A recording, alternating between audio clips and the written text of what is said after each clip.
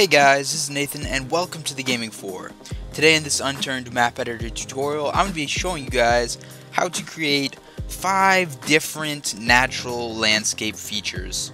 So, they're only major landscape features. I'm not going to be covering like hills and stuff like that. So, these two are both going to be mountains. This is going to be a curved top mountain with a cliff off the side. This one's going to be a plateau. I'm going to be making a river right through here. I'll be creating a canyon over here. And then some sort of glacier, ice spikes sort of biome over here. So I'm going to just create these now. I'm going to record it all and speed it up so you guys can see what it looks like. And hope you guys enjoy.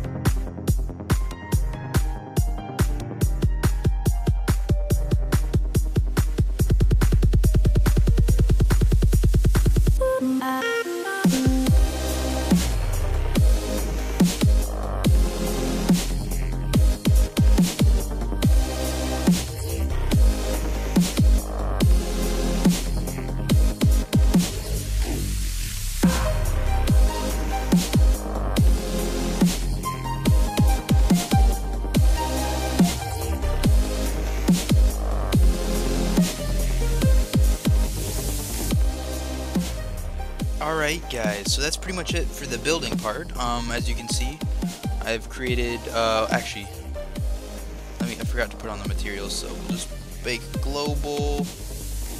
Come on, bake global. Oh, okay. There we go. So, as you guys can see, that didn't really bake properly. Whatever.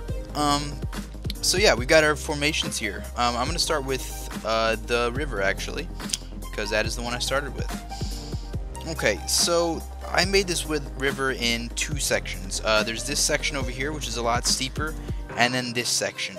And there's really only one difference between how I did that. This one over here, I just used the lower key, and I had it on a pretty wide setting, and and a high strength as well. I pretty much just lowered it down into the ground. So if you can see, I mean, it's really kind of hard to see, but it's pretty deep down here. There's a long distance to the top, and as you can see, it's steep enough that you've got the dirt coming on the sides. So I mean, there's one type. Over here, I sort of transitioned into the other type. I actually smoothed it out. And then over here, we've got a low, pretty flat river here. Let's get right there. There's like a nice section where you can see the ground. So as you can see, it's pretty shallow, you know, but the sides are really, really gently sloped. And so this is pretty nice, actually, because it's meant for a wider river, I guess. And so all I did here was I lowered it down as well. Actually, I flattened it. So what I did is I took the Flatten Tool. I chose a height that was just lower than this top area here. And this is actually 50 or 49. So I chose something like 30. And I actually made it pretty wide. I made it about as wide as over here. And then I just smoothed it down. I used the smooth tool on like the highest strength, and I smoothed this whole area down. And pretty much what that's going to do is that's going to bring the bottom up if it was too deep. It's also going to smooth out the shoreline, and it's actually going to make the river a little bit narrower. So as you're doing this, probably build it a little wider than it needs to be. And then over here, I don't know, this just sort of happened naturally, but it looks good. It looks good. So you got like sort of the banks over here, steeper banks for the river. So yeah, that's pretty much the river. Over here we've got this mountain. My main strategy for this is I just chose a really big brush, and I used the raise tool, and I initially just placed down a big blob of what I wanted it to look like, just the general shape. After that, I made the size a little larger, a little smaller actually, and I decided which points do I want to be the highest. Now over here I accidentally made a plateau. Pretty much a plateau is anything that is flat on top of a mountain, and that is because I ran out of room. This is actually the height limit right here, so obviously if I wanted to make it rounded on the top, I would have had to build it lower. But yeah, so pretty much I decided that I want the highest point to be right over here, and I wanted everything to be lower, and I would have a secondary peak over here as well. And so pretty much I just sort of started outlining the sub points of this mountain. Then I chose an even smaller size brush, something like that, and I made a bunch of smaller bumps everywhere. And that's pretty much just to make it realistic, I guess, give it some other texture, and keep it from being completely smooth. Now of course, as you build your mountain, you should probably include some natural rock objects. There are objects, I think they're called boulders. Yes, they're called boulders. And so these are just to make it more natural. I would add some of these three all throughout. And I think these ones here actually have iron ore that spawn on them naturally, and it is kind of randomly as well. This one's more of a platform. You got to sort of match it to the slope. Something like that. Yeah, so I would definitely pepper your mountain with that sort of thing as well. This is the cliff I was talking about. The way I created that was I pretty much used the Flatten Tool. So I also used a really small brush. So I chose the height of this place down here, and I just flattened it with the highest strength, and pretty much that's just going to be That's going to create the straightest line possible. And then pretty much I actually flattened out this entire area right here, and then I just smoothed it a bit to sort of blend it in to the environment. So, you know, we've got the steepest part here, but then I smoothed the other areas around it just to keep it looking a little natural. So over here we've got our second type of mountain. This is supposed to be a plateau, and pretty much what I did here is I used the Flatten Tool as well, and I pretty much just chose, I think it was 60 or 70, I think maybe 80. I chose 80 out of 100, and I just drew in a general huge circle. After that, I also chose Flatten again, but I chose the level of the ground down here, which was .50, and then I sort of outlined what I wanted the shape to look like, and I tried to make the shape as natural as possible. Of course, that's not always possible, but you can always try, and you know, nobody's gonna really see it from this view. So from this view, maybe it doesn't look very natural, but when they're playing on it, it'll feel natural. Over here, I created a nice slope for an easy way to get up there, probably with a car or by foot, and I just used the smooth tool on the highest strength with a pretty large brush, not super large, maybe, oh, made it a little small, maybe something like that, and I just smoothed it down. I also used the smooth brush here and here just to sort of smooth it out and make it look natural. The entire mountain can't be this steep. As you guys can see, what starts happening, I'm going to make that small to get it out of the way. If you start making it super steep, you start getting like these weird bumps right here, and it's possible you want that, but in some cases they don't look the most natural, and so all you need to do is just put a little smooth tool over that, and it'll smooth out those bumps, make your mountain look a little more natural. And of course I left the top flat, but I did put some other, mostly flat. I did put some other ridges on the top as well, just to make it a little more interesting. So over here we have the canyon. I actually will paint that sand. Let's see, let's put that as sand. It could also be dirt and grass as well though. I was going for the Grand Canyon sort of look. So as we paint this sand, you guys can definitely see right away if you imagine that you're in a desert, and yeah, you're in a Grand Canyon. So pretty much you got like super steep sides, really flat tops, and really large pieces, pretty randomly shaped as well.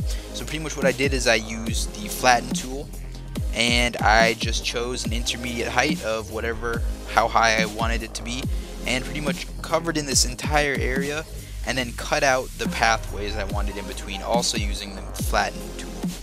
Something else you could do, just thought of this, is you could put some other bits of texture on the top of these.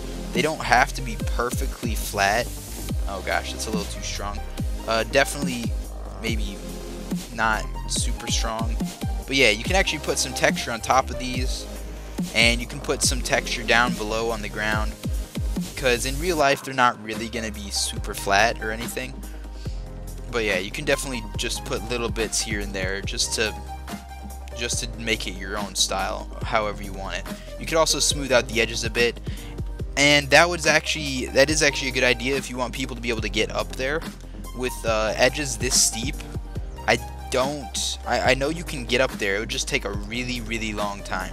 So unless you put some sort of natural object like a bridge or something that will lead up to the top of these mountains, or maybe a helipad, landing pad, something on the top, it'll be hard to get up there. So maybe you don't want them to, but you know, you should always give them away if you do.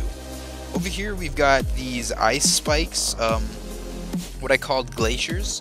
I don't know, this sort of came to my mind as I was thinking about what to do in this video. This is actually just a really cool biome, sort of based off of the Minecraft ice spike. All you need to do to make that is put your brush on the very smallest size, and pretty much this is just going to move one point at a time. You're going to also want the strength kind of high. I mean, you can customize it however you want, and pretty much when you have it on the smallest size, it only moves one point upwards, and you end up with these really spiky, with really sharp edges, these nice spikes here. And obviously you can chain them together to create some sort of a wall sort of feel. You can just leave them by themselves. You can make them dual peaked, so they're like sort of together at the bottom but they split apart at the top. I don't know, just a really cool idea, something maybe to diversify your winter biome, because everybody knows about, you know, making hills, snowy hills and stuff like that. You know, that's been done. But maybe, you know, try to be creative when making your maps and create something, you know, that's original. So instead of just these hills here, you know, maybe have some ice spike areas. And of course, guys, as you're watching this video, coming up with the ideas yourself, maybe getting some tips about how to do it in the first place, please just don't copy what I'm doing. I mean, obviously, definitely use this ice spikes if you want to. I'm probably not going to use that in one of my maps. But like, try to be creative. You know, think, what would you want to play in? What would the environment want to be like? And, you know, I didn't even cover what types of plants or what types of resources are going to be found on these. I mean, you can do all sorts of stuff with that alone, besides the physical nature of the land. So anyway, hopefully you guys learned something from this. Please like the video if you enjoyed it or learned something. And please subscribe if you want to see some more. I will see you all later.